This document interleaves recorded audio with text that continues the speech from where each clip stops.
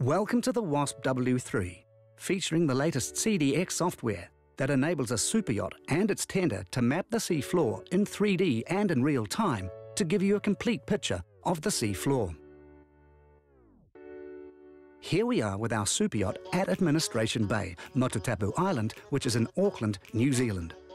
It looks like a beautiful anchorage, and we've decided we want to anchor our superyacht for lunch. The chart says there's 7.3 metres of water in the bay, which looks very good.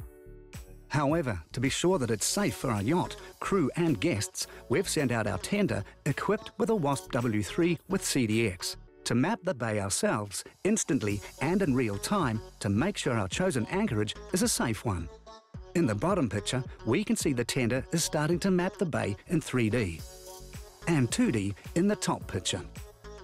In this scenario, we also have a WASSP W3 on our superyacht.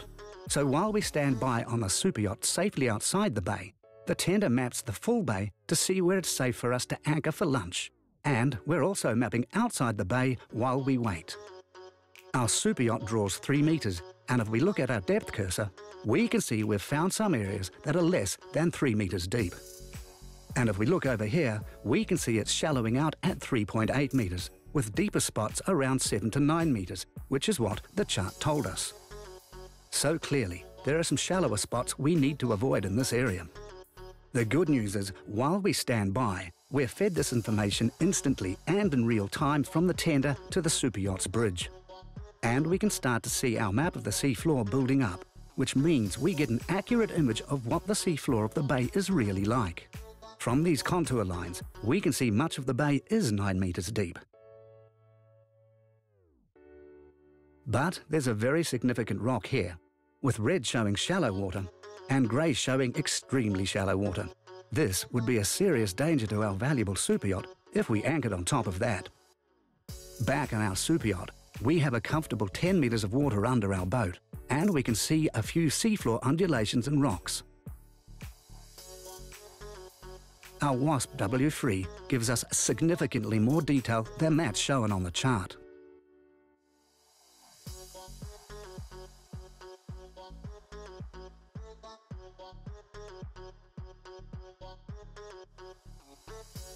Let's return to where the tender is mapping. We can clearly see another rock on this side of the bay. Now, let's fast forward to the map we have made of the whole bay. And we can see the extreme detail in our WASSP mapping. Here we can look at the settings and the chart layers, and we've generated our own bathymetric chart of the whole bay. We can see there's a rather nasty looking rock over here. It's still a beautiful bay to anchor in, and a beautiful place to be, but we want to be safe. Importantly, we now know which areas to avoid to ensure we don't have an accidental grounding with our precious superyacht. The WASSP W3 with CDX makes the skipper and the officer's job of getting our boat into the perfect anchorage much easier and much safer. We've avoided any incidents, and we won't have to move our boat once we're safely at anchor. And if we look here, we're getting a cross-section of this area. So we can see where the shallow areas of 3 to 4 metres are and where the deeper areas are, so we get a very clear picture of the shape and structure of the sea floor. Our tender continues to map in 3D and in real time, constantly feeding the information to the superyacht's bridge. Now we've decided where the best spot to anchor will be, we can bring our superyacht in and anchor, safely navigating our way into the bay. We can see exactly where the best spot to be is and which areas we should avoid.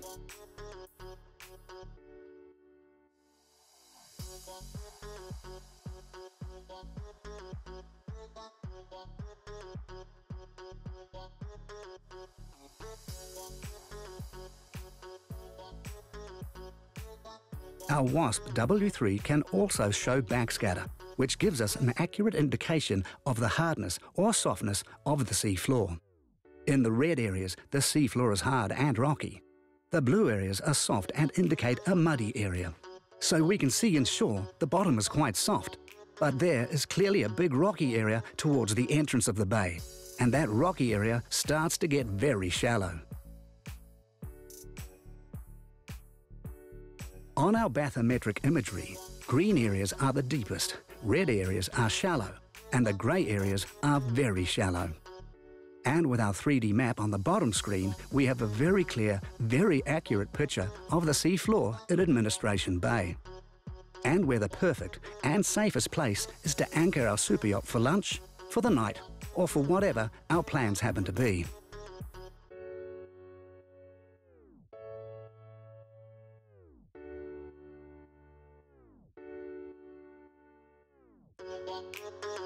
Without this valuable information generated by our WASSP W3, we could have charged straight into the bay unaware of this rock in the middle, which is clearly a real danger for any vessel drawing 3 meters or more.